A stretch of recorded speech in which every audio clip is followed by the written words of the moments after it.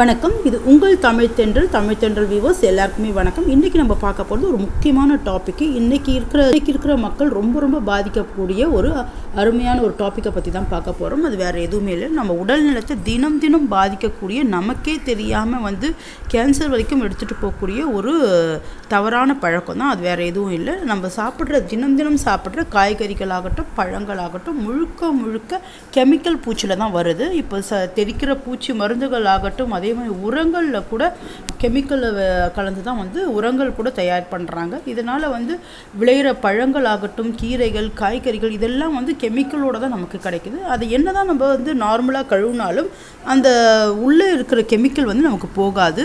சாதாரண வாந்தி மயக்கத்தில் தொடங்கி கேன்சர் வரைக்கும் வர வைக்கக்கூடிய ஒரு மிகப்பெரிய பாதிப்புகள் இந்த கெமிக்கல் பூசின பழங்களாலையும் காய்கறிகளாலையும் இருக்குது. இதை எப்படி நம்ம கிளியர் பண்ணுறதுன்றதை பற்றி இந்த வீடியோவில் நம்ம பார்க்கலாம்.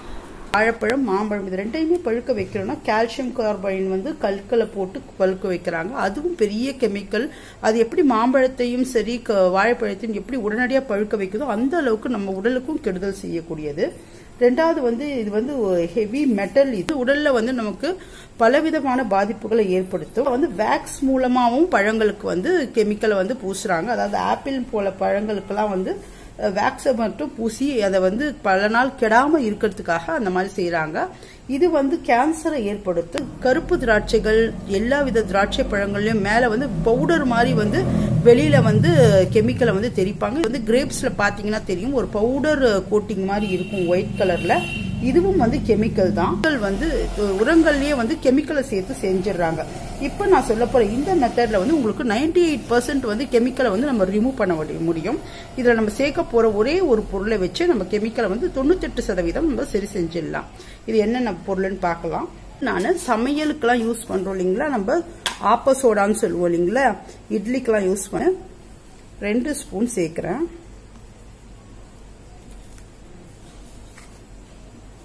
இதுல நான் பழங்கள் எல்லாம் முக்கி வைக்க போறேன். இதுல எல்லா பழங்களையும் நீங்க முக்கி வைக்கலாம். இது வாழைப்பழம்,